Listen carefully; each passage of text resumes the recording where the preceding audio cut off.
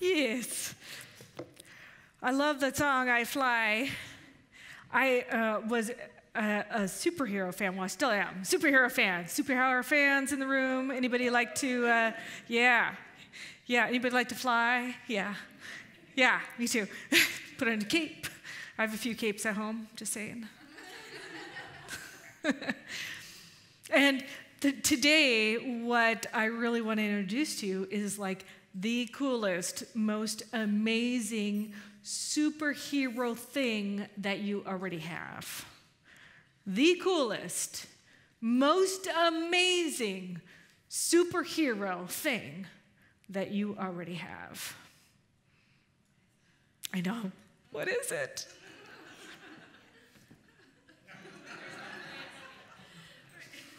Curiosity. That's it, curiosity. I know. Okay. Well, how? How can curiosity be the most amazing thing that we have as a superhero? The superhero in our own life, we're all going on this life journey. You are a superhero. You are taking the mantle of that experience of the hero's journey and literally living it out as your life. And one of the beautiful things that helps during this navigation of life is curiosity. And the first way, I have three ways that curiosity helps. One is curiosity as a way of knowing. So when I was a little kid, I really wanted to know more about life.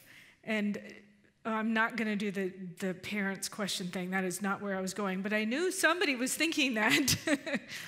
But it was more about like, when I go outside, I wonder what's under that rock. And I'd turn the rocks over. Now, I lived in New Mexico, so we would have like centipedes and millipedes and vinegaroons and all kinds of cool critters. Ants, big fire ants. Yeah. And I had this bug jar. I like to go catch bugs. Now, I didn't catch the centipedes and the vinegaroons. I didn't catch those guys, but I did catch critters like ladybugs. I wanted to catch butterflies. I never caught any butterflies, but I tried. I caught other things in my little bug jar. I got little baby lizards, horny toads, desert. You have like, what are they, like salamanders? Slugs! I could have caught slugs! See what you're missing out, people from New Mexico? Gosh. I'm not gonna lie, I've picked them up here. I usually save them on my walks. When I'm walking, I'm like, no, let me take you to the other side. Okay, we're good. Now we can continue walking. Ask my wife, she knows. But I was so curious. I wanted to know, what is this world? There was like animal prints. What animal is that? Let me follow the prints. I never found out, but at least I joined the Girl Scouts so I could find out, who made what prints, and that was always an interesting, revelation. Is like, oh, wow, those are deer prints, and those are raccoon prints, and those are bobcat prints, and, it was always so interesting. And for me, the world was such an interesting place to explore. And I had this sense of inherent curiosity. And it was a way for me to discover the world. It was a way for me to discover what is out there. But I also lost some of that, a lot of that, when I became an adult. Like, what happened to that, oh, what is that? I saw a kid pointing to the flowers on the tree the other day. It's like, whoa, the whole tree is blooming. And then here we are like walking through life, and there's like hundreds of trees blooming. It's like, are you paying attention? Are you curious? Napoleon Hill wrote this book called Think and Grow Rich. And what I love about Napoleon Hill is, so this book was written in 1937, and it's still one of the best sellers for self-help books. And actually here when we, at Centers for Spiritual Living, we teach the principles that he talks about in this book. They're so fundamental that it's like, I would say it's common knowledge, but common knowledge isn't really common, just so you know. It's just, but what he was like, he was so curious because all of these people, he like Henry Ford and Thomas Edison and Andrew Carnegie, he was so curious about why they did so well in life. What was special about them? What made them so successful? And so for 20 years, he studied the most wealthy, successful people in the world. What made them tick? What is this? Is it something that could be learned? Or is it just who they are? Is it something that we can imitate and do and then also have that same result? And what he found out is, yes, there is. But it was his inherent curiosity that he studied these people for 20 years. What makes them wealthy? And you know what? He became incredibly wealthy in this book because of the book. But even this book says more than 7 million readers have made this book one of the greatest bestsellers of all time. And what did he do? He was curious. Do you want to be wealthy? Study wealthy people. Surround yourself by wealthy people. You want to have a spiritual experience? You want to connect with your God? Find the spiritual people in the world. Hang out with them. Do as they do. That's what Jesus was saying. He's like, do as I do. He's like, I'm pretty connected with, the infinite. He's like, he didn't mean like, you have to worship me. He was like, do the things that I'm doing. The way, that's the way. Follow the way. Don't necessarily follow me. It's not because of me. The way is available to everybody. But do what I'm doing. And that's what Napoleon Hill was saying. He was like, hey, I figured it out. I got the secret. And it was very interesting because he wrote, curiosity is one of the permanent and certain characteristics of a vigorous intellect. Now, we have studied the intellect a lot. Science of mind is kind of like what we would call our Bible, if we were to have a Bible, except it's a book that's on philosophy and theology, and it's a little science, a little bit of everything. Ernest Holmes called it the science of mind. But it was studying, how do our thoughts make an impact? What are our belief systems? What kind of impact in our life do our beliefs have? And that's what Ernest Holmes was studying. And he did a lot of the study of the science of mind. But mind was also a synonym for God, or the divine, or the infinite.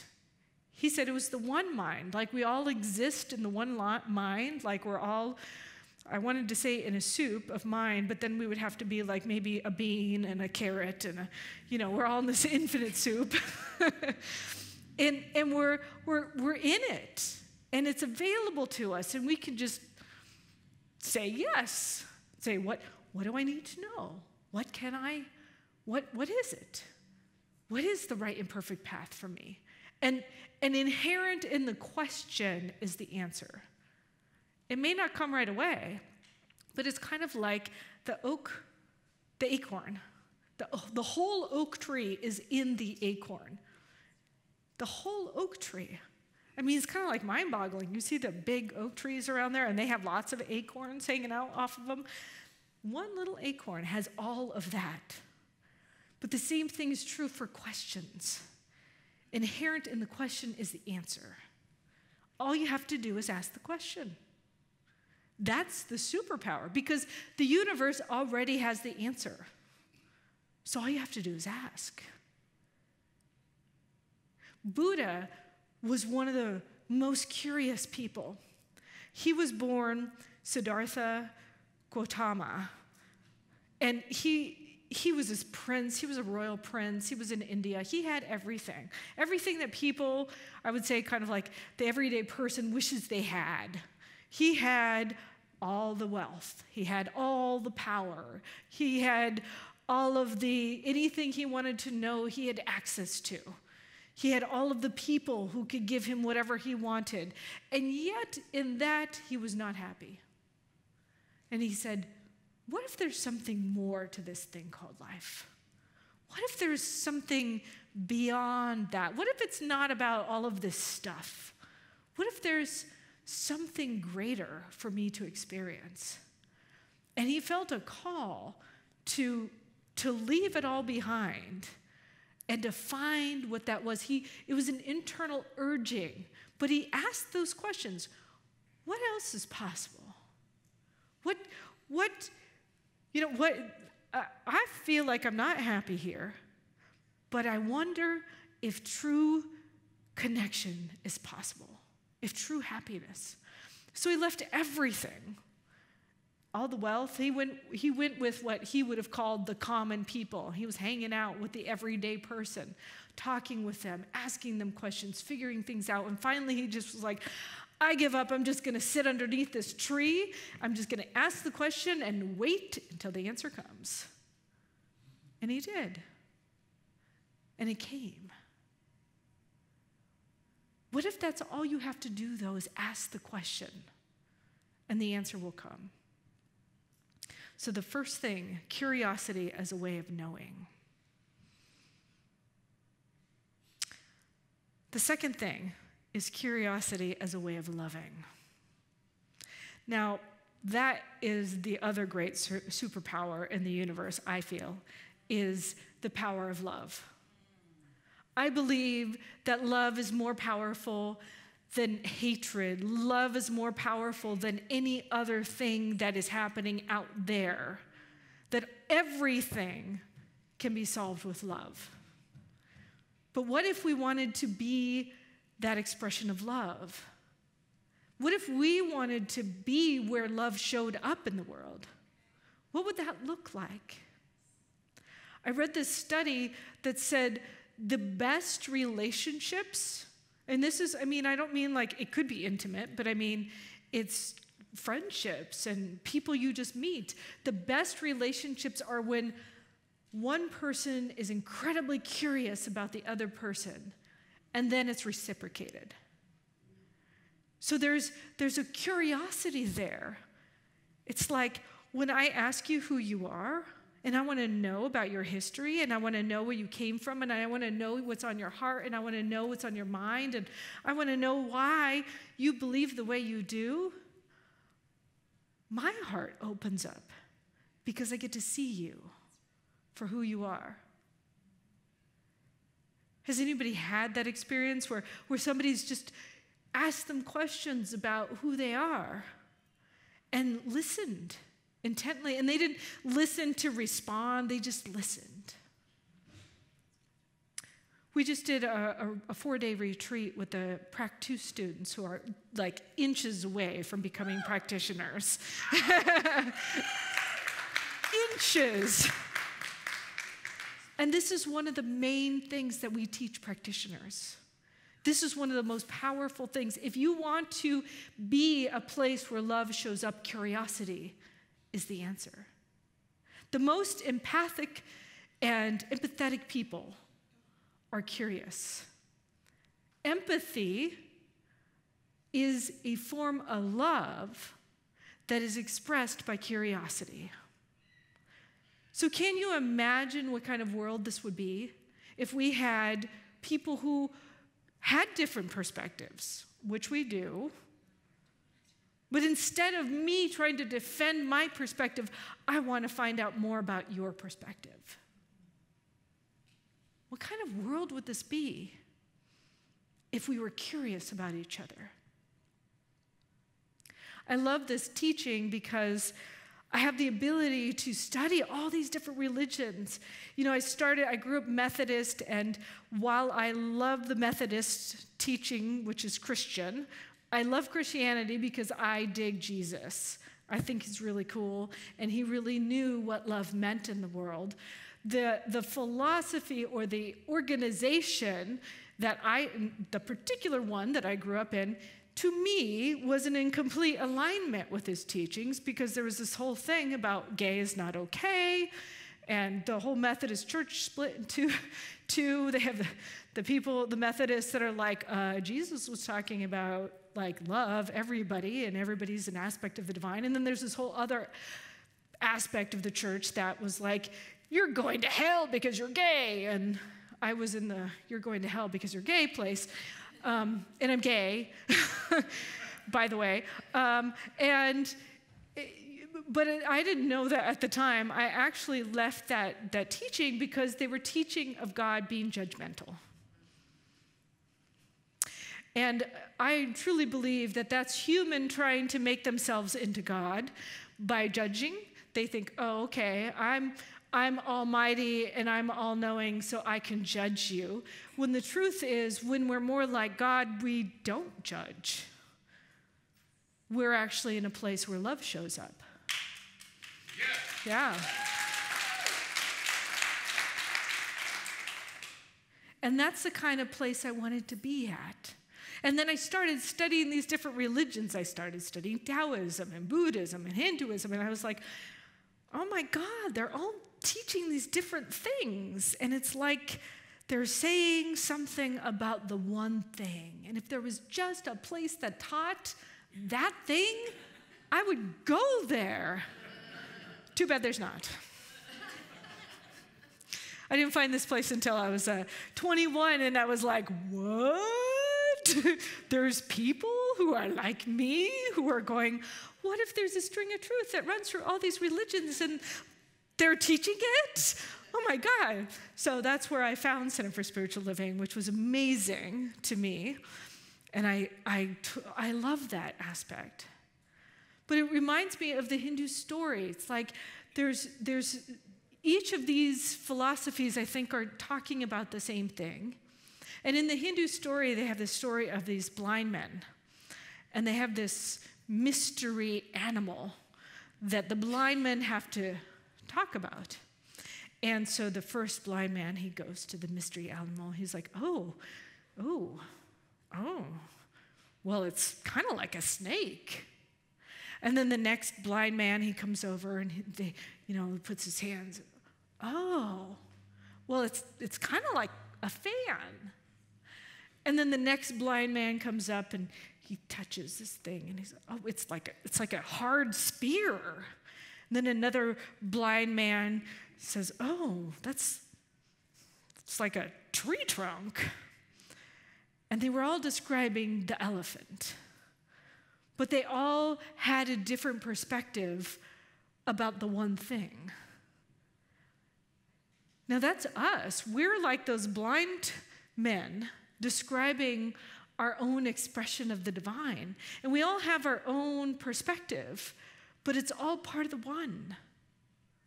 Now, if I talk to you about your perspective, I might get a bigger picture of what it is. I might get a bigger understanding of what this thing called life is. I might have an opening in my heart and just start seeing more of the picture of what's available. And when I do that, I start loving your perspective. I start loving you from where you're coming from because I see it's part of the one. So curiosity is a way of knowing. Curiosity as a way of loving. And the third one is curiosity as a way of being.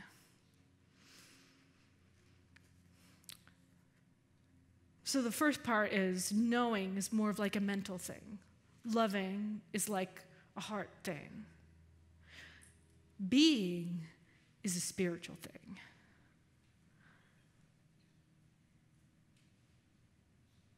What makes us aware of ourselves?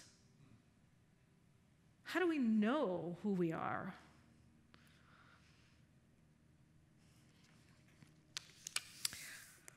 I love Rumi. Rumi was a Persian poet, a scholar, a mystic. He was a Sufi, and a Sufi is a sect of Islam. And he was so curious about life and about God. He was so curious. He wanted to know what is in my heart, what is in my soul. how is this expression and experience of the divine loved, and how do I love? What practices can I express in order to deepen that awareness? One of his quotes was, as you start to walk on the way appears. Have you ever read the book, What's in the Way is the Way? What's in the way is the way, and as you start to walk on the way appears.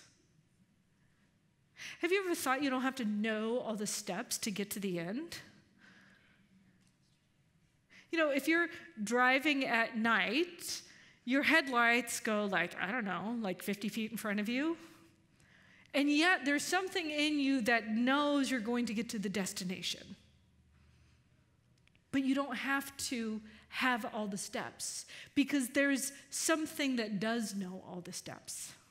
It's like God is our GPS, our God positioning system.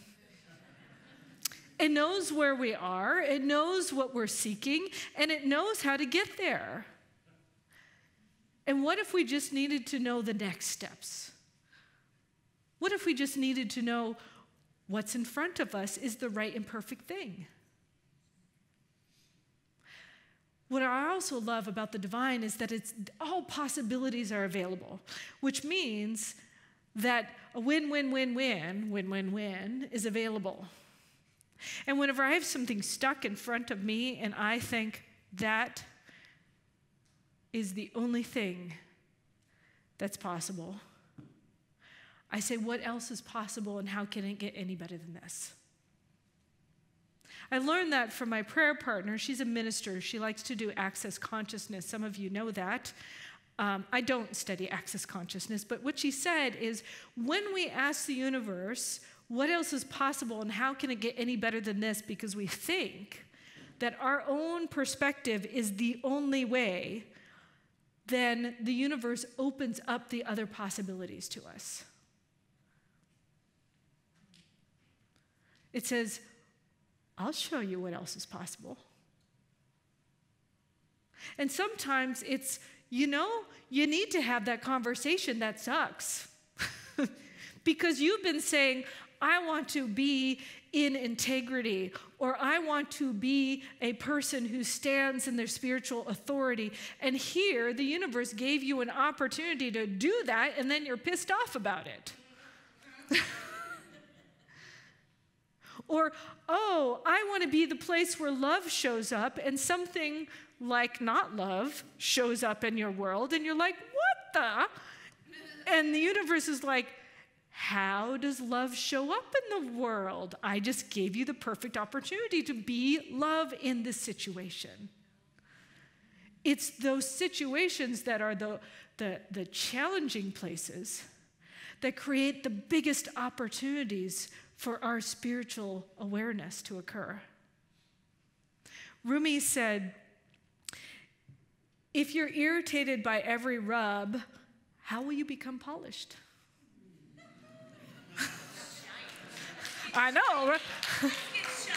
Yep. Feeling a little shiny now.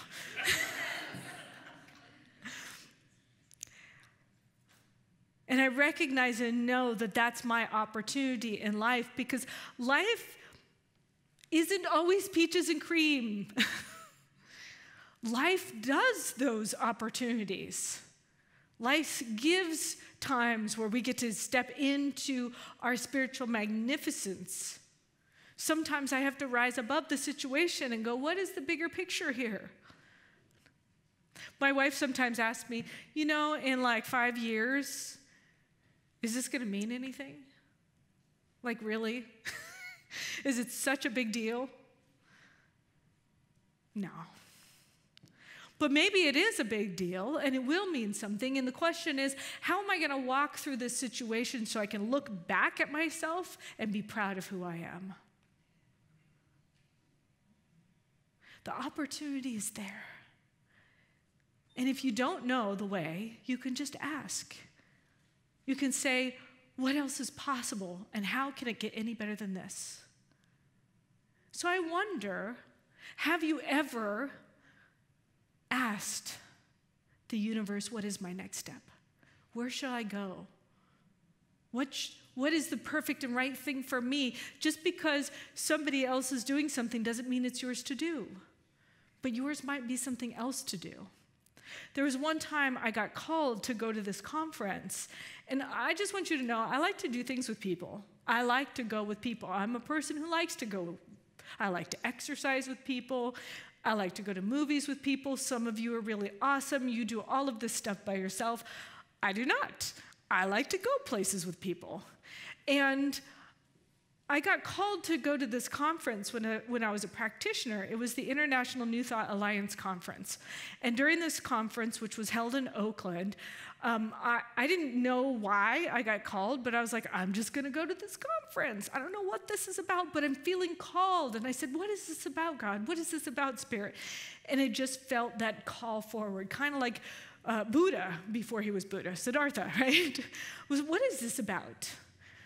But I showed up with curiosity.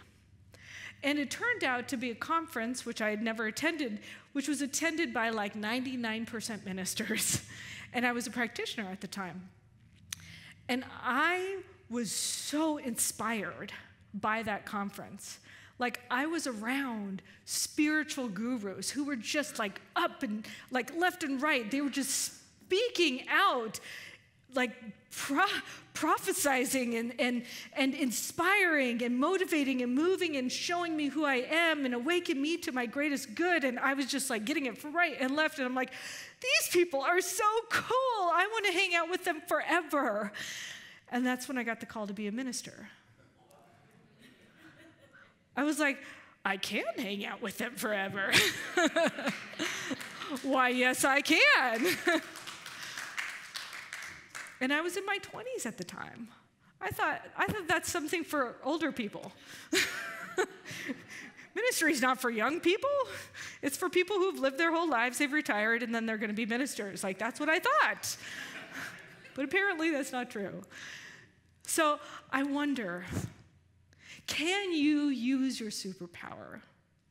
Can you inspire others by being curious about who they are? Can you step into the world of curiosity, of beingness, wondering about maybe a people who are different than you?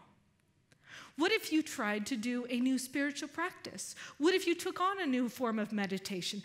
What if you studied some spiritual teacher that you never studied before?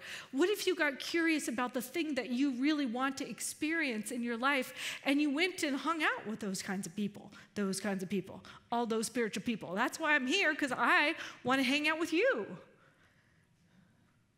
I want to be where all the luminaries are. I want to be in the place where everywhere I go, I'm inspired by what I see. I can tell you the 11 Prac 2 students, mind-blowingly awesome people. Like, mind-blowingly awesome. That's what we attract here. And that's where I want to hang out. So ask yourself, what can I express? What can I be? What's my calling? What more is there to life? What have I not discovered? What else is possible? How can it get any better than this? And if you ask those questions, perhaps we can all just put on our superhero capes and fly together. And so it is.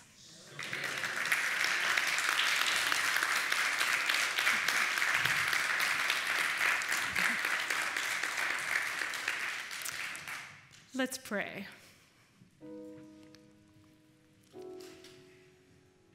All of those aspects of soaring, of flying, these are all symbols that mean something really deeply to me.